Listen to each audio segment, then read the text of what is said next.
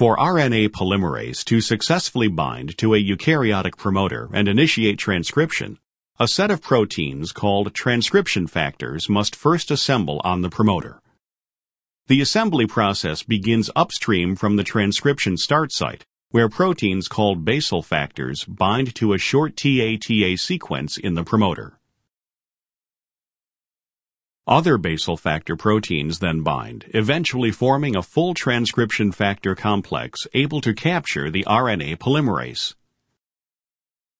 Basal factors are essential for transcription, but cannot by themselves increase or decrease its rate. A second set of transcription factors, called coactivators, link the basal factors with a third set of transcription factor proteins called activators.